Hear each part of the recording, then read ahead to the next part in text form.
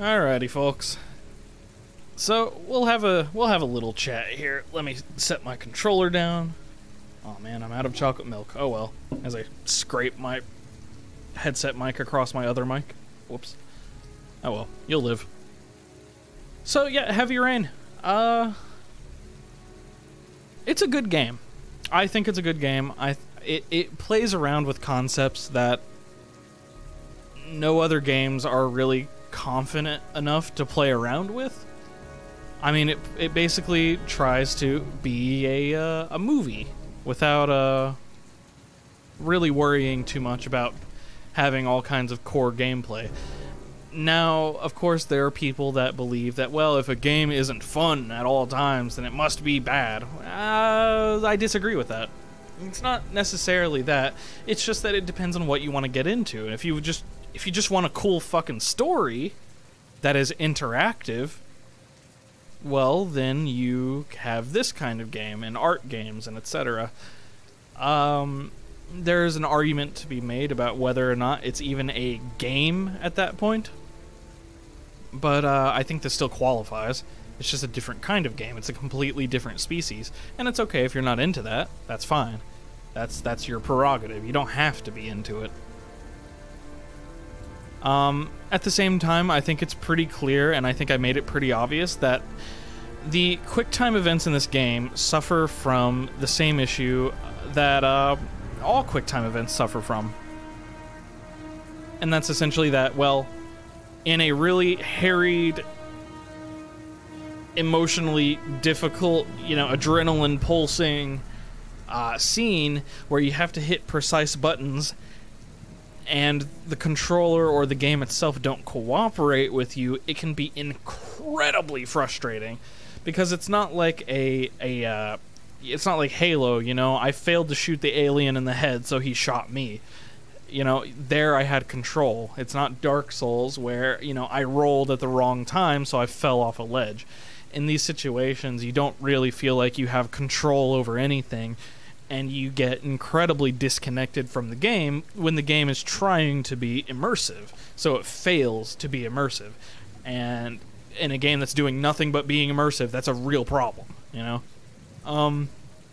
So yeah, the QuickTime events probably needed even more polishing than they got, than they received. It's understandable that, of course, they didn't, because that's not what the game was really focusing on overall. The characters steer like crap. I think I demonstrated that on numerous occasions where I'm just trying to get them to go the right direction. And that's an old thing. You look at Super Mario 64 or something, your character is always in the center of the screen. You look at Dark Souls, your character is in the center of the fucking screen. He does not move, and it makes it easy to control what you're doing and to have full mastery over what you're doing. But because these characters are captured with these mocap things where they have to move at a certain speed or it'll break your immersion, it does the opposite again. Because they're trying to keep your immersion by making the characters move at a certain speed and trying to keep your immersion by changing your camera angles, you end up constantly shooting around shit like you're steering a fucking tank. And it does the opposite. It breaks your immersion by trying to create immersion. No bueno. No bueno. But that said, again, the game is not focusing on those things, so if you can get past it to enjoy what the game is doing well, which is a compelling story, then, well, you get past it. All of the characters are nicely written. They're interesting enough to keep you going. Madison is one of the weakest, I think. Madison is one of the weakest. I think all of the characters needed some prequels and such to really flesh them out. And there were supposed to be prequels. There was supposed to be Heavy Rain Chronicles, but it was put on hiatus indefinitely. Perhaps to give the developers time to work on something else. I mean, they did work on Detroit Become Human for quite some time, and of course, the studio itself came under allegation for extreme sexual harassment and abuse to their employees, so maybe they were dealing with shitty management. Who knows, right? And no one knows why a game gets caught in development hell except the developers, or unless there's a really good article about it. Some good investigative work. A la Anthem, for example. But as I said, I mean, the game does, it sets out to achieve a good story, a movie-like feel, and a good artistic palette, solid characters, and it achieves all of that very, very well. It's just, are those things enough to hold you as a player? For me, yeah. It depends on the story. I mean, it has to be kind of dark like this for me to even consider it, I guess. Like, I can't imagine another kind of story that would actually hold me. Like the sort of murder mystery thing, it works. You know, Norman Jayden's sections where he's doing all this cool investigative shit. The concepts in there are cool. You have your private eye detective, old school private eye detective with all his noir shit. You have your high-tech detective and Norman Jayden. You have your father going through Saul. And you have Madison, who, she does crazy shit and helps Ethan for some reason, until it's revealed that it's because she's a reporter. So, yeah, the characters were cool, and it makes you want to actually maybe see how they turn out. There are a number of endings for every single character. Scott Shelby has 3, Norman Jayden has 4, Madison has 3, and Ethan has 7. I guess mostly depending on how Sean ends up and how Madison ends up, you know. Every single character changes Ethan's ending, basically. Whether or not he saves Sean is, you know, polar in each one. So Norman's arguable best ending is it actually only happens if he lives but fails to make it to the warehouse. Only if he fails the case will he have his quote-unquote best ending. That's why it's debatable. If he fails the case, like say he gives up or he accuses Blake, both of those count as failures, and what'll happen is he actually resigns from the FBI. He resigns from the FBI, and actually it's not like he's fired or pushed out or anything. Basically you hear someone tell him, like, hey, like, you have a promising future here, you can keep Ari and everything, and Norman's like, no, Ari's too tempting, I'm done. He leaves, he gets to live a normal life. Okay. The ending we got with him is, of course, he ends up, succeeding. He ends up nationally recognized, extremely successful, still with the FBI, but there's signs that he actually does have some sort of mental damage. Now, the reason why that could be the best ending is because it's ambiguous. You know, clearly he has some damage. That doesn't mean that he's fucked forever. I'm sure he has great resources at his disposal. Like, I'm sure if he goes to the FBI at that point, they'll help out their star child, right? I don't think the FBI would want him to go to the public, hey, the tools I used to help me in the case fucked my brain. You know, I don't think... I think there's at least a chance. It's bittersweet. It's ambiguous. He may be fine in a year. He may have to just take some time off. He may be okay.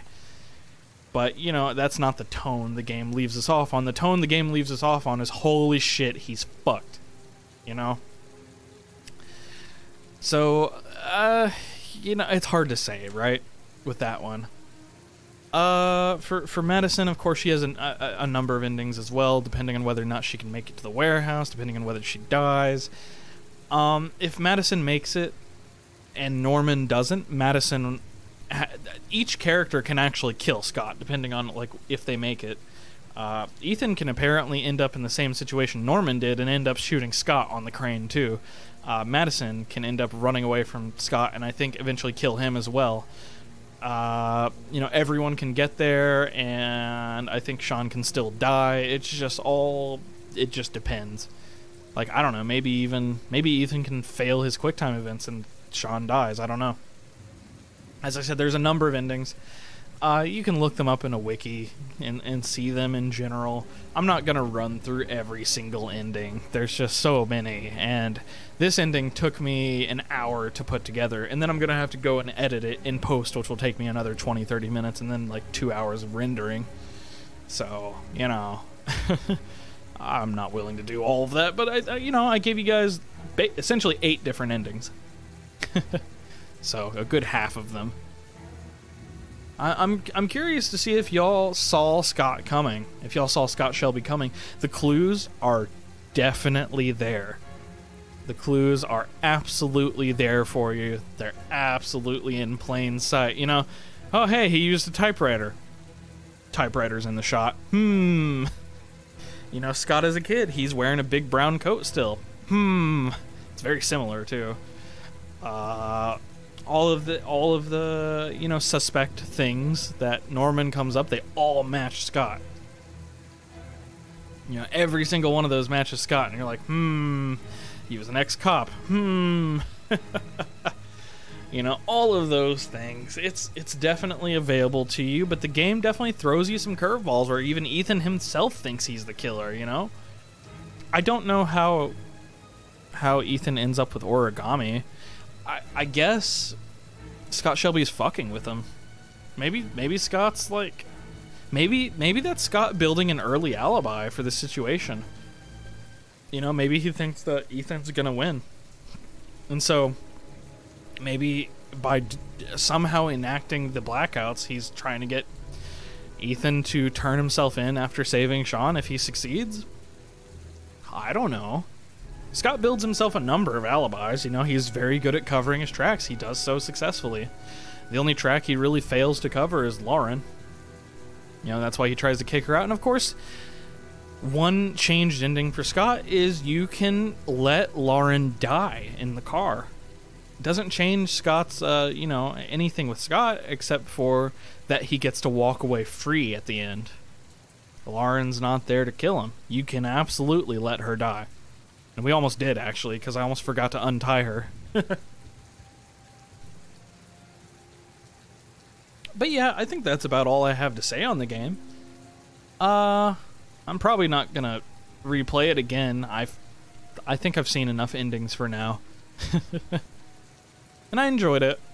As I've said, it was frustrating at points. The QuickTime events just get irritating after a while, especially when you do a long session like I did. I started this session at, what, 11:30? Something, maybe 11?